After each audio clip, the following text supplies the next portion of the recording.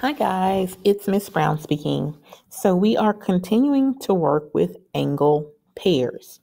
This time we have to incorporate algebra within our study of geometry. So let's look at number 1. We can see in number 1 that there is a little box right here, which means that's a 90-degree angle. So we can say that those two angles are complementary because their sum is 90 degrees. So that's important. So we need to figure out what x is. Remember, the sum of those angles is 90 degrees. So in order to find x, this is what we're going to have to do. We're going to have to take that 72-degree angle and add it to the 3x plus 3-degree angle. And we know altogether that their sum is equal to 90. So our equation is 72 plus 3x plus 3 equals 90. So I hope we remember what to do right now. We spent a little while talking about combining like terms. And like terms have the same variable with the same exponent. Notice that positive 72 and the positive 3 both do not have a variable. So they're both constants and they are like terms. So therefore, I am going to combine that 72 and that positive 3 and get a positive 75. And I still have to add 3x to it, and that would equal to 90. Now, the first thing we're going to do is look for the constant. The constant is just a number. So, that 75 is over there with the variable. Remember, we're trying to get the variable by itself. Since the 75 is positive, I am going to undo that by subtracting 75. And what I do to one side, I am going to do to the other. So 75 minus 75 is 0. I'm going to bring down the positive 3x is equal to, and 90 minus 75 is equal to 15. By the way, guys, you can use calculators on this assignment, okay? To make things easier, just go ahead and use calculators for your computations. But I do need to see your algebra work. Our new equation is 3x is equal to 15. So remember, we need to get the variable by itself. Right now, the variable is being multiplied by 3. So to undo multiplication, we have to divide this side by 3. But what we do on one side, we do to the other. 3 divided by 3 would leave us with 1x. And 15 divided by 3 is 5. So our answer is x is equal to 5. And if you are unsure if your work is correct, you can always plug that value in. So I want to think, well, what is 3 times 5 plus 3? Well, 3 times 5 is 15 plus 3 would be 18. So if I take that 72-degree angle and add it to that 18-degree angle, I'm going to get 90, which is exactly what I should get. Okay, the next problem. If I look, I see two angles that form a line. Remember, a line has a measure of 180 degrees. So these two angles are supplementary. So remember, when we have supplementary angles, the sum is 180 degrees.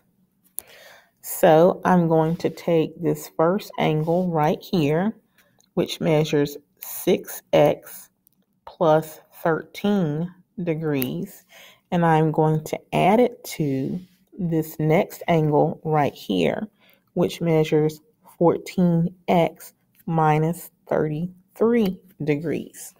And when I add those together, that's going to equal 180. I'm going to get rid of these degree symbols because they're really not necessary, and I'm afraid I'm going to mistake them for a 0. So anyway, we have a very long equation, and I hope that we remember that the first thing we need to do is combine like terms. So notice we have a 6x and we have a positive 14x. Those are like terms. And then we have a 13 and a negative 33. Those are like terms. So 6x plus 14 would give me 20x, and 13 plus negative 33 gives me negative 20, and that's going to equal 180 degrees. So we have to get the variable by itself. Right now, we need to find the constant or the number without a variable. That's that negative 20. To undo a negative 20, we would need a positive 20. But what we do to one side of our equation, we do to the other. And we get 20x. Negative 20 plus 20 is 0, is equal to, and 180 plus 20 is 200. So now our equation says 20x is equal to 200. So we've got to get the variable by itself. The variable is being multiplied by 20. We undo multiplication with division, but what we do on one side of the equation, we must do to the other. 20 divided by 20 gives us a positive 1x, and 200 divided by 20 gives us 10. So our answer is that x is equal to 10. And again, if you are unsure, you can go back and plug that information in your original problem. So I got to think, well, what is 6 times 10 plus 13? 6 times 10 is 60, plus 13 is 73. And then I need to think, well, what is 14 times 10 minus 33? 14 times 10 is 140. Subtract 33, that gives me 107 degrees. And if I take that 73 degrees and add it back to 170 degrees, I get 180, which is what I am supposed to get. Okay, so here is another example. This next example actually is an example of vertical angles. Remember, vertical angles are two opposite congruent angles formed by intersecting lines. Congruent means they're equal. So, therefore, this angle that measures 4x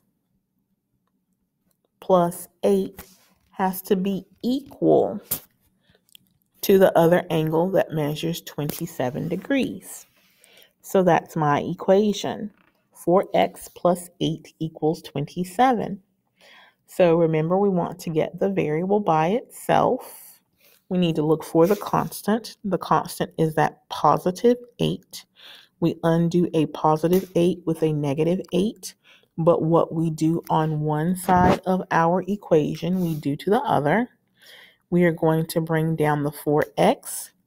8 minus 8 equals 0, and 27 minus 8 equals 19. So now we have 4x equals 19. So we still want to get the variable by itself. The variable is being multiplied by 4. To undo multiplication, we divide by 4, and what we do on one side of the equation, we do to the other. 4 divided by 4 is 1. We have 1x is equal to, and I'm just going to plug 19 divided by 4 in my calculator, and I get 4.75. All right, good luck, guys. Bye-bye.